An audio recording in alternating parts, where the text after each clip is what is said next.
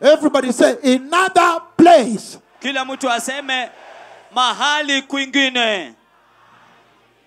The kingdom we belong to, ufalme ambao sisi ni wa huo ufalme, is from another place. ni wa sehemu nyingine. So why? Kwa hivyo kwa nini? Why this comfort? Kwa nini kustahereka huku? And complacency. Na kutosheleka. And resistance to prepare. Na kupingana kujiandaa. They don't want to prepare. Hawataki kujiandaa. Why? Kwa nini? So you can tell the conversation he's having with the church. Unaweza kukisia ule mawasiliano alionao na kanisa. He's already telling the church, you don't belong to the earth. Tayari analiambia kanisa Yes. kwamba nyinyi si wa Because ulimwengu. why have you lowered the stairs? Why? Kwa nini umeshusha ngazi? Kwa nini? And he said, I've lowered. Na anasema nimeshusha. Because at the bottom of your soul, kwa sababu katika chini ya nafsi yako, I put something there niliweka kitu pale that constantly reminds you ambacho kila wakati kina kukumbusha about eternity. kuhusiana na umilele. That constantly speaks to you Kwamba kila wakati kina kuzungumzia that this earth is vain and passing away. kwamba ulimwengu huu ni bure, ni ubatili na unapita. So he's saying Anasema that nobody can say, Lord, I was not aware.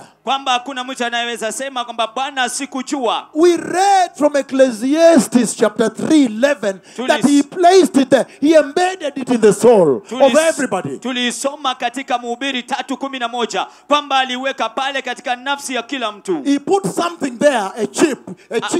Aliweka kitu pale, chembe in your soul, katika nafsi yako. a chip that is programmed. Ile chembe ambayo imeratibiwa. That when you as a person, kwamba wewe kama mtu, when you see eternity, unapoona umilele, you are able to recognize it, unaweza kuutambua and respond to it. na kuitikia kwake.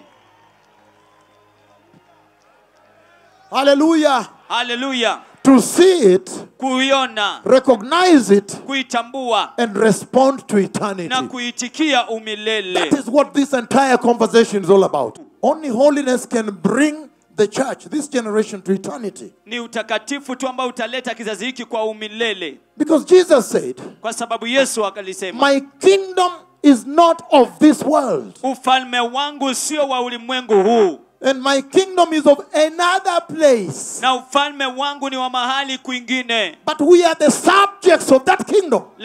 Lakini sisi ndio wenyeji wa huo ufalme.